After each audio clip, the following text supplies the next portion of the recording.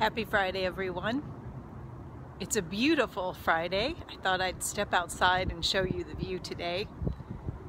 It's already been a great day here. This morning we started with the graduation for the Apple Preschool.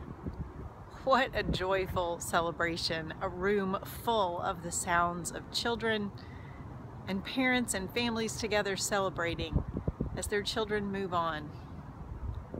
I couldn't help but think as I offered the opening prayer this morning how quickly time passes. I'm sure the parents of our graduating high school seniors and college students this year would say it seems like just yesterday that they were watching their young ones get ready for kindergarten. Sunday, we'll celebrate our graduates here at church as well as our dads, and we'll begin several weeks with the book of Genesis.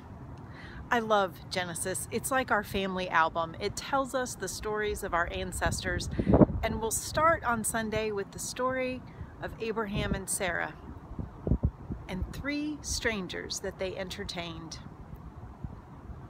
They didn't know it at the time, perhaps, but they were welcoming God.